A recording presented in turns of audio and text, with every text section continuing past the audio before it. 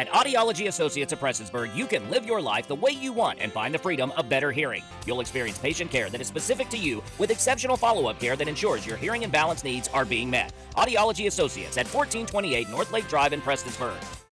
The deadline for Kentucky State Trooper applications has been extended. The cutoff date has now been moved to November 25th.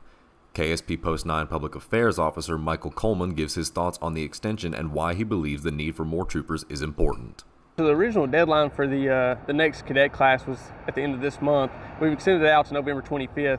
And I'm sure you've seen on Facebook and social media that Post 9 is getting 7 troopers. So the candidates have a chance based upon their oral interview score and their PT performance score to actually score high enough to guarantee that they come back to Post 9. You know, in the past that was an issue that people were afraid that if they went to the academy that they may get put across the state for the first year before they could transfer back home. With this new policy that they put in there, it guarantees you get to come back home if you score high enough on those tests. Coleman is urging anyone interested in applying. He says it's a great opportunity for those seeking a worthwhile career path. With the new changes, I think that's really going to increase the number of applicants that we have from this area that don't want to go out west. You know, they want to make sure that they come back home, work their hometown, or stay here in their home county. So this just gives them the opportunity.